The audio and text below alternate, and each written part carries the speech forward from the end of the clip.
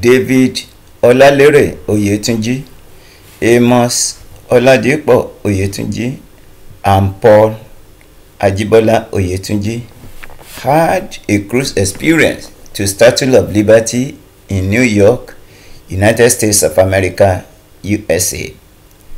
You may want to know what is cruise. Cruise is a voyage or movement on a ship or boat taken for pleasure or as a holiday, and usually calling in at several places. The Statue of Liberty is located at Liberty Island. History of Statue of Liberty. The Two Sisters. America probably could not have won its freedom from the British during the American Revolution without the help of the French. France provided arms, ships, money, and men to the American colonies. Some Frenchmen, most notably the Marquis de Lafayette, a close friend of George Washington, even became high-ranking officers in the American Army. It was an alliance of respect and friendship that the French would not forget. Almost 100 years later, in 1865, after the end of the American Civil War, several French intellectuals who were opposed to the oppressive regime of Napoleon III were at a small dinner party. They discussed their admiration for America's success in establishing a democratic government and abolishing slavery at the end of the Civil War. The dinner was hosted by Edward René Lefebvre de La Boulaye. La Boulaye was a scholar, jurist, abolitionist, and a leader of the Liberals, the political group dedicated to establishing a French Republican government. During the evening, talk turned to the close historic ties and love of liberty the two nations share. La Boulaye noted that there was a genuine flow of sympathy between the two nations, and he called France and America the two.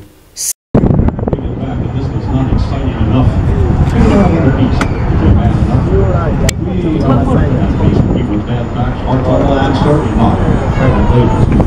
the other hand, if you have a kidney stone you're trying to pass, you got to forget doctor, and then it gets recovered.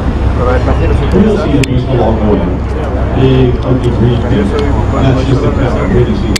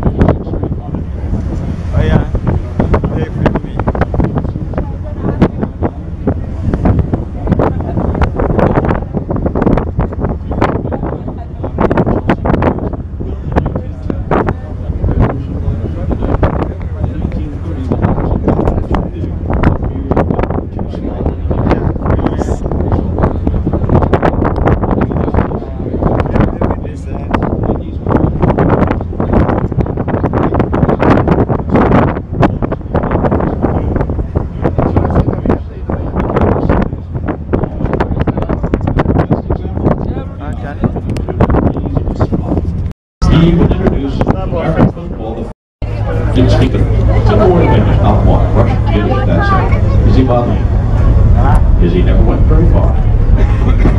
Broke on the Lower East Side, learning English as he did. Enough to become our greatest songwriter. You would leave behind.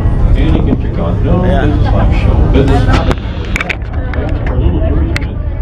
Má ṣe rìn dẹ̀rìn báyìí. Ẹ bẹ̀rẹ̀ rí bí direction tó wà. It was Easter parade. Oh yes, as you now already know.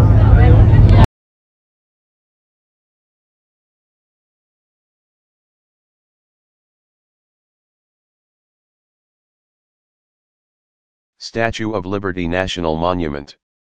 History of Statue of Liberty. The Two Sisters. America probably could not have won its freedom from the British during the American Revolution without the help of the French. France provided arms, ships, money, and men to the American colonies. Some Frenchmen, most notably the Marquis de Lafayette, a close friend of George Washington, even became high-ranking officers in the American Army. It was an alliance of respect and friendship that the French would not forget. Almost 100 years later, in 1865, after the end of the American Civil War, several French intellectuals, who were opposed to the oppressive regime of Napoleon III, were at a small dinner party. They discussed their admiration for America's success in establishing a democratic government and abolishing slavery at the end of the Civil War. The dinner was hosted by Edouard René Lefebvre de La Boulaye. La Boulaye was a scholar, jurist, abolitionist, and a leader of the Liberals, the political group dedicated to establishing a French Republican government. During the evening, talk turned to the close historic ties and love of liberty the two nations shared. La Boulaye noted that there was a genuine flow of sympathy between the two nations, and he called France and America, the two sisters. Statue of Liberty, 50 Fascinating Facts. 1. The statue's full name is Liberty Enlightening the World. 2. It was a gift from France, given to America in 1886. 3. The head of the statue was displayed at the World's Fair in Paris in 1878. 4. The robed female figure represents Libertas, the Roman goddess of freedom. 5. She holds a torch and tablet upon which is inscribed the date of American Declaration of Independence, July 4, 1776.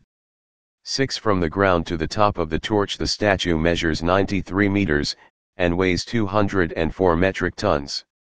7. Lady Liberty wears a size 879 shoe. 8. She has a 35-foot waistline. 9. Visitors have to climb 354 stairs to reach the statue's crown. 10. There are 25 windows in the crown. The Eiffel Tower, and 3.5 m visit the London Eye. 12. The 7 spikes on the crown represent the 7 oceans and the 7 continents of the world, indicating the universal concept of liberty. 13. The statue has an iron infrastructure and copper exterior which has turned green due to oxidation. Although it's a sign of damage, the patina, green coating, also acts as a form of protection from further deterioration. 14. Edouard de La Boulaye provided the idea for the statue, while Frederick Auguste Bartholdi designed it. 15. La Boulaye proposed that a great monument should be given as a gift from France to the United States as a celebration of both the Union's victory in the American Revolution, and the abolition of slavery. 16. La Boulaye also hoped the gift of the statue would inspire French people to fight for their own democracy in the face of a repressive monarchy under Napoleon III. 17. Gustave Eiffel, the man who designed the Eiffel Tower, was also behind the design for Liberty's spine, 4 iron columns supporting a metal framework that holds the copper skin, which is a mere 3/32 ths of an inch thick. 18. 300 different types of hammers were used to create the copper structure. 19. The statue's face was said to be modeled on the sculptor's mother, Charlotte. 20. The statue's original torch was replaced in 1984 by a new copper torch covered in 4K gold leaf. 21. Although you cannot see Lady Liberty's feet clearly, she is in fact standing among a broken shackle and chains, with her right foot raised, depicting her moving forward away from oppression and slavery. 22. Despite the positive meaning of the statue, American independence and the abolition of slavery, African Americans saw the statue as an ironic image of America, professing to be a country of freedom and justice for everyone regardless of race, despite racism and discrimination continuing to exist. 23. The Statue of Liberty became the symbol of immigration during the second half of the 19th century, as over 9 million immigrants came to the United States, with the statue often being the first thing they saw when arriving by boat. 24. The statue's most famous cinematic appearance was in the 1968 film Planet of the Apes, where it is seen half buried in sand. 25. It is also destroyed in the films Independence Day and The Day After Tomorrow. 26. The cost of the statue was funded by contributions from both the French and the Americans. In 1885, a New York newspaper entitled World announced that $102,000 had been raised from donors, and that 80% of this total had been received in sums of less than $1. 27 groups in Boston and Philadelphia offered to pay the full cost of the construction of the statue, in return for its relocation. 28. When the statue was first erected in 1886, it was the tallest iron structure ever built. 29. In 1984, the statue was listed as a UNESCO World Heritage Site. 30. In high winds of 50 miles per hour, Lady Liberty can sway by up to 3 inches, while her torch can move 5 inches. 31. Lady Liberty is thought to have been hit by around 600 bolts of lightning every year since she was built. A photographer captured this for the first time in 2010. 32. 2 people have committed suicide by jumping off the statue, one in 1929 and the other in 1932, while many others have jumped and survived. 33. American poet Emma Lazarus wrote about the Statue of Liberty in a sonnet called The New Colossus, 1883. In 1903 the poem was engraved on a bronze plaque and placed inside the lower level of the pedestal on the statue. 34. The island in which it stands was previously called Bedloe Island, but its name was changed in 1956 to Liberty Island. 35. There are various replicas of the statue, including a smaller version in Paris, and one on the Las Vegas Strip in Nevada. 36. In 1944, the lights in the crown flashed ... which in the Morse code means V, for victory in Europe. 37. Andy Warhol painted Statue of Liberty as part of his pop art series in the 1960s. It is estimated to be worth in excess of $35 million. 38. The statue functioned as a lighthouse for 16 years, 1886 to 1902, lighting a distance of up to 24 miles away. 39. The statue will be celebrating its 127th birthday in October 2013. 40. Miss America, the comic book character, was granted her powers by the statue. 41. After the terrorist attacks of September 11, the statue was closed for security reasons, with the pedestal reopening in 2004, and the statue in 2009, but only a limited number of visitors are able to go up to the crown. 42. The statue was again closed in 2012 due to the effects of Hurricane Sandy, with the island off limits to the public. The statue is reopening to visitors on Independence Day, July 4, 2013. 43. The statue sustained minor damage in 1916 when German saboteurs set off an explosion during World War I. The torch-bearing arm suffered the most damage, with repair works costing $100,000. The stairs in the torch were then closed to the public for safety reasons, and have remained closed ever since. 44. No one has been able to visit the torch since. 45. Private boats are not allowed to dock at Liberty and Ellis Islands. Therefore the only way on is via the ferry system. 46. The statue's 300 copper pieces were transported to America in 214 crates on the French ship Isera, which almost sank in stormy seas. 47. Liberty Island is federal property within the territory of the state of New York, even though it is closer to New Jersey. 48. In 1982, it was discovered that the head had been installed 2 feet off center. 49. 2 images of the statue appear on a $10 bill. 50. The cost of building the statue and pedestal amounted to over $500,000, over $10 million in today's money. Here are just 10 of the little-known facts about America's Colossus. 1. The Statue of Liberty was not a gift from France to America. We have all heard the shorthand that implies that the statue was exchanged government to government. In fact, Frederick Augusta Bartholdi, a mid-career statue maker, decided to pitch a country he had never visited before on his vision to build a massive lighthouse in the shape of a woman. In his diaries and letters, he described his journey to all corners of America, from Niagara Falls to Washington, D.C., from Chicago to Los Angeles, to explore this exotic land and drum up support. When no significant government funding emerged, he contrived every possible fundraising strategy himself. He put on spectacles of wonder in Paris, charged visitors admission to watch the statue's construction in a dusty workshop, sold souvenirs, and petitioned the French government to let him run a national lottery. In the end it was Joseph Pulitzer, the American newspaper magnate, who helped him finish the job by printing the names of every person who donated even a penny to the cause. This strategy rapidly boosted the circulation of Pulitzer's newspaper when readers bought a copy simply to see their names in the paper, a brilliant marketing strategy. Getty Images. 2. The statue was originally designed for the Suez Canal in Egypt. Bartholdi did not craft the basic design of Liberty specifically for America. As a young man, he had visited Egypt and was enchanted by the project underway to dig a channel between the Mediterranean and the Red Sea. At Paris World's Fair of 1867, he met with the Khedive, the leader of Egypt, and proposed creating a work as wondrous as the pyramids or sphinxes. He then designed a colossal woman holding up a lamp and wearing the loose-fitting dress of a fellah, a slave, to stand as a lighthouse at the entrance of the Suez Canal. The Egypt deal fell through, so Bartholdi decided to adventure to America to pitch his Colossus. 3 Americans were very slow to welcome Bartholdi's statue. So how excited were Americans about the possibility of giving a home to this new monument? Initial fundraising and support was extremely lackluster. It took about 15 years, with the statue completed and assembled in a neighborhood of Paris, before the American citizenry finally began to embrace it. 4 The statue's torch was exhibited in Philadelphia and she almost ended up there. The torch was exhibited to great success at the 1876 World's Fair in Fairmount Park, Philadelphia.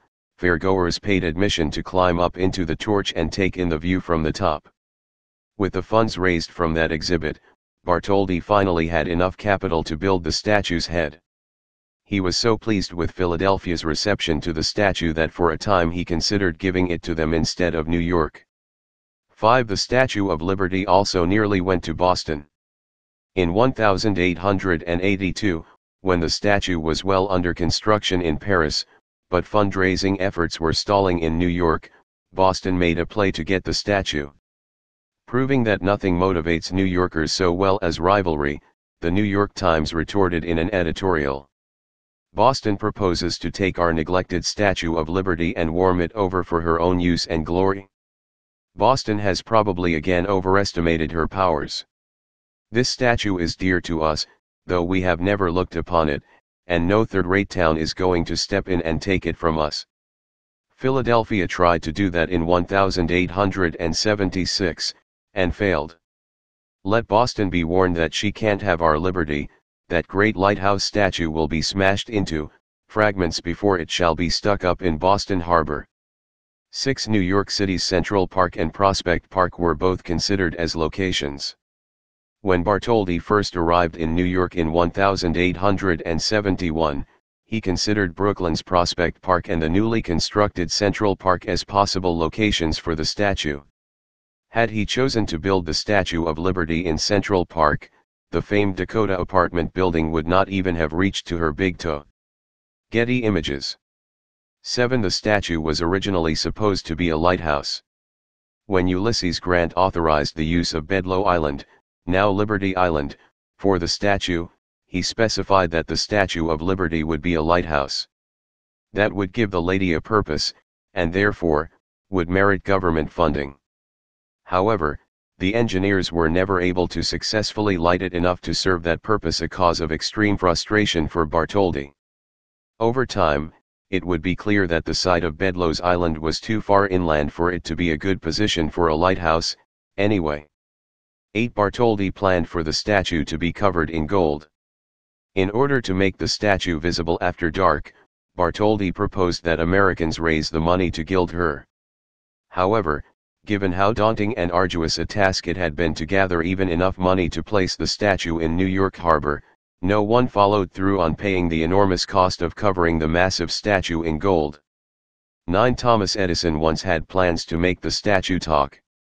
When Edison introduced the phonograph to the public in 1878, he told the newspapers that he was designing a monster disc for the interior of the Statue of Liberty that would allow the statue to deliver speeches that could be heard up to the northern part of Manhattan and across the bay.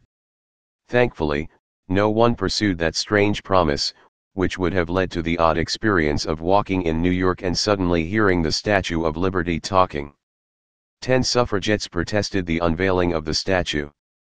When it was unveiled in October 1886, women's rights groups lamented that an enormous female figure would stand in New York Harbor representing liberty, when most American women had no liberty to vote.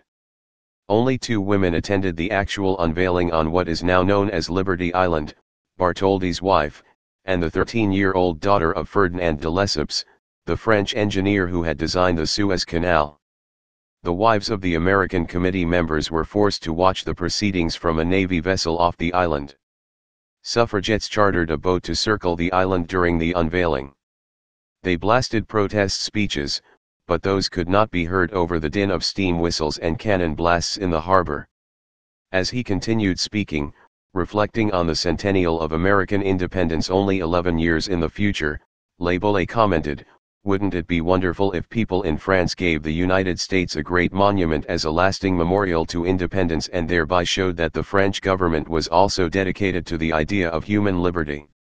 Le Bollé's question struck a responsive chord in one of his guests, Frédéric Auguste Bartholdi, a successful, 31-year-old sculptor from Colmar, a town in the eastern province of Alsace, France. Years later, recalling the dinner, Bartholdi wrote that Le Bollé's idea interested me so deeply that it remained fixed in my memory. So was sown the seed of inspiration that would become the Statue of Liberty. Frédéric Auguste Bartholdi. The sculptor who designed the Statue of Liberty, Frédéric Auguste Bartholdi, was born into a well-to-do family in Colmar, France on August 2, 1834.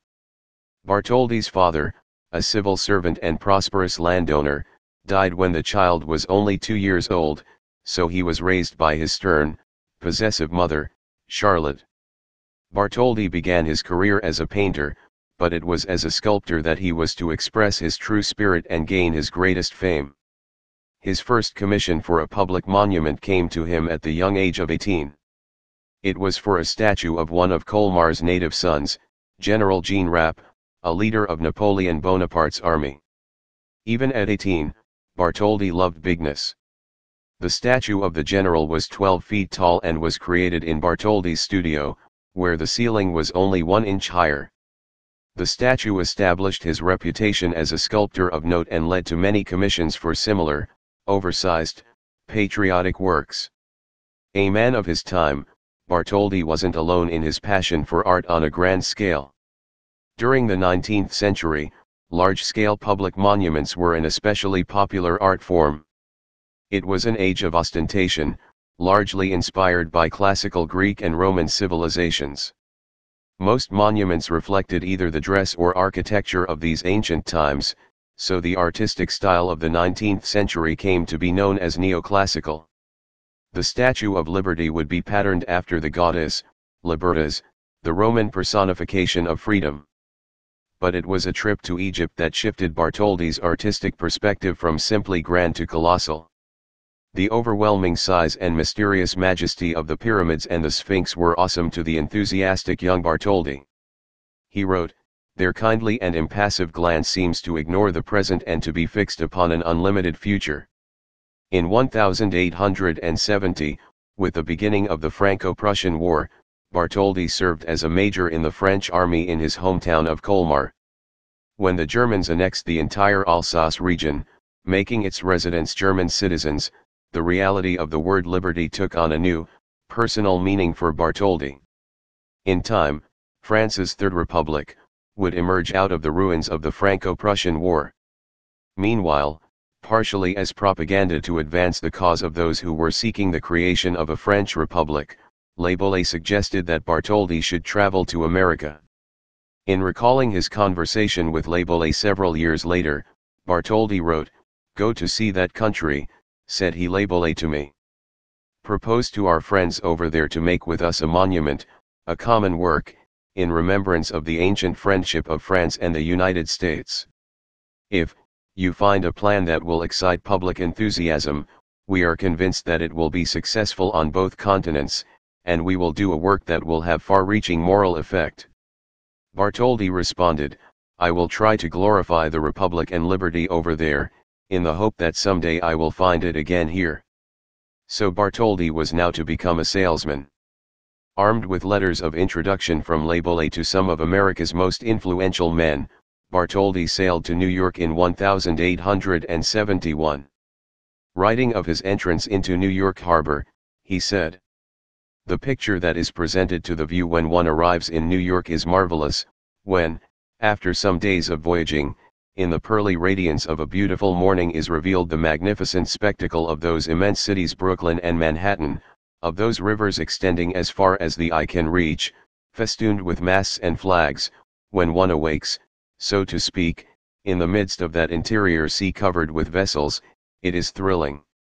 It is, indeed, the New World, which appears in its majestic expanse, with the ardor of its glowing life." New York Harbor was the perfect locale, he added, since it was where people get their first view of the New World. Continuing, he said, "I've found an admirable spot. It is Bedloe's Island, in the middle of the bay. The island belongs to the government, it's on national territory, belonging to all the states, just opposite the Narrows, which are, so to speak, the gateway to America." Intelligent, warm, persuasive, and charming, Bartholdi impressed the many prominent Americans he met, including President Ulysses S. Grant, Henry Wadsworth Longfellow, Horace Greeley, and Senator Charles Sumner. His trip across America filled him with amazement. He wrote, "Everything in America is big. Here, even the peas are big." Everywhere he went, he enthusiastically promoted the sketch and a model he carried of the statue as it would appear on the island in New York Harbor. Americans seemed receptive to the idea of a statue dedicated to liberty enlightening the world, the official name for the statue, but no one was willing to make a commitment of money or a building site. Back in France, Le Bollé was waiting, until the Third Republic became a reality, to publicize the idea of the statue. Upon his return, Bartholdi completed other projects, all the while refining his ideas and design for the American statue. In 1875, with the establishment of the Third Republic, Le Bollé and Bartholdi agreed that the lady's time had come. Because the project would be extremely expensive, they decided its cost should be shared. France would pay for the statue, America would pay for its pedestal and foundation. A fundraising committee called the Franco-American Union was formed with members from both nations. Elaborate fundraising events were staged, but money was slow in coming.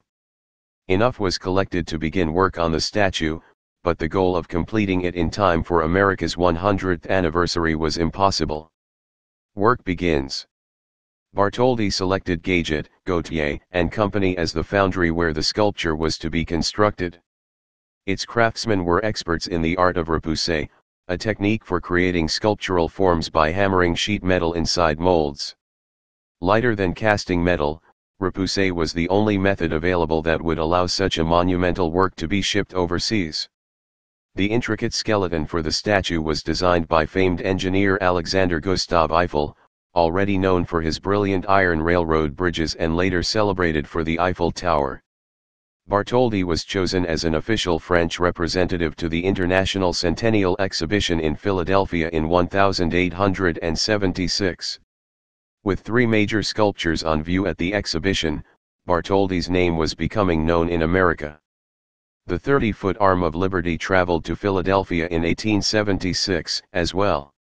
For 50 cents, a visitor could climb a steel ladder to the balcony around the torch. A good deal of enthusiasm was generated for the project, since Liberty would be the first statue one could climb inside. When Liberty's gleaming copper head appeared at the fair, she was a sensation. She wasn't sensational enough, however, to solve the never-ending problem of raising the money to complete her construction. Fundraising in France. Someone with the Franco-American Union had an inspiration: they would hold a lottery. Since very few contributions were coming from France's moneyed elite, the idea of engaging the public's attention with a lottery was a brilliant one. The prizes were highly coveted and valuable, including 2 works by Bartholdi himself. Additional funds were raised in a manner worthy of contemporary merchandising techniques. A signed and numbered collection of clay models of the statue were sold in France and America. By the end of 1879, about 250,000 francs, approximately $750,000 US, had been raised for the statue's construction. Enough, most people thought, to complete the work. Finus. At last, in June 1884, Liberty received her final touches. In May 1883, Laboulaye died of a heart ailment, never to see his dream come to life. She was dedicated with much pomp and circumstance by French Prime Minister Jules Ferry and Ambassador Morton. But when Bartholdi invited the celebrating party to join him in climbing the statue's steps, few accepted the challenge.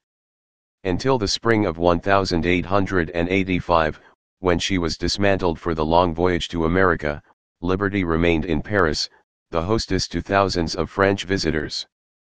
Fundraising in America. While the statue was nearing completion in France, little was happening on the American side.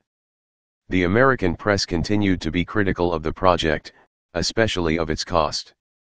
They couldn't understand why the pedestal should cost as much as the statue itself. Congress rejected a bill appropriating $100,000 for the base. New York approved a grant of $50,000, but the expenditure was vetoed by the governor. Many Americans outside of New York considered it New York's statue. Let New York pay for it, they said, while America's newly rich, self-made millionaires were saying and contributing nothing. The American half of the Franco-American Union, led by William M. Evarts, held the usual fundraising events, but public apathy was almost as monumental as the statue itself.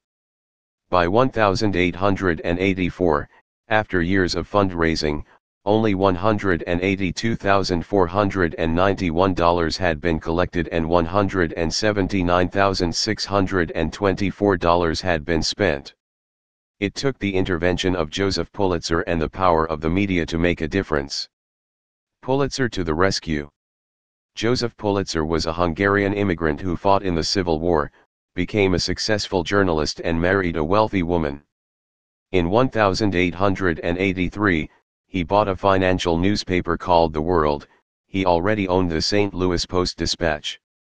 When he heard that the Statue of Liberty was about to die from lack of funds, he saw his chance to take advantage of 3 distinct opportunities: to raise funds for the statue, to increase his newspaper's circulation, and to blast the rich for their selfishness.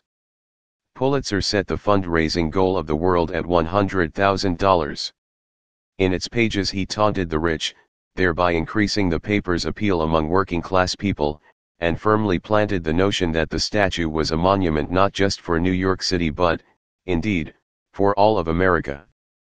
Perhaps Pulitzer's cleverest ploy was the promise to publish the name of every single contributor in the pages of The World, no matter how small the contribution. The editorial that opened the fundraising campaign set its tone. He wrote, "The World is the people's paper and it now appeals to the people to come forward and raise the money for the statue's pedestal. The statue," he said, "was paid for by the masses of the French people. Let us respond in like manner. Let us not wait for the millionaires to give this money. It is not a gift from the millionaires of France to the millionaires of America, but a gift of the whole people of France to the whole people of America." The circulation of The World increased by almost 50,000 copies. African American newspapers joined in the effort, encouraging their readers to contribute to a monument that would, in part, commemorate the end of slavery. So the money poured in, as single-dollar donations from grandmothers and pennies from the piggy banks of school children. On June 15, 1885, the Statue of Liberty arrived at Bedloe's Island inside 214 wooden packing crates. On August 11, 1885, the front page of The World proclaimed, $100,000. The goal had been reached, and slightly exceeded, thanks to more than 120,000 contributions. The place on which she stands.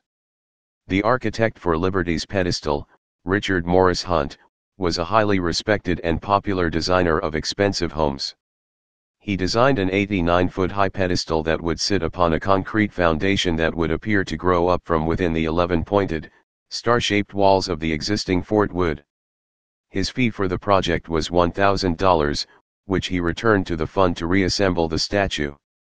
General Charles P. Stone was the chief engineer in charge of the entire construction project, including the foundation, the pedestal, and the reassembly of the statue. Liberty's foundation alone required 24,000 tons of concrete, the largest single mass ever poured at that time. It measures 52 feet, 10 inches in height. At the bottom, it is 91 feet, and at the top, it is 65 feet. The pedestal rises 89 feet above the foundation. The Statue of Liberty began to rise over her new home in America in May of 1886. It would take 6 months to mount the statue to her base. The dream accomplished. On October 25, 1886, Bartholdi and his wife, accompanied by Viscount Ferdinand Marie de Lesseps, chairman of the Franco-American Union, arrived in America. They were greeted by the American Committee and Joseph Pulitzer. At Bedloe's Island, surrounded by newspaper reporters recording his words for posterity, Bartholdi simply said, "The dream of my life is accomplished." The unveiling of the Lady. Unveiling Day, October 28, 1886, was declared a public holiday. The rainy, foggy day could not dampen the spirits of the more than 1 million people who lined New York's streets, draped with red, white, and blue and French tricolor bunting, to watch a parade of more than 20,000 pass by. Wall Street was the only area of the city working on the day of Liberty's unveiling.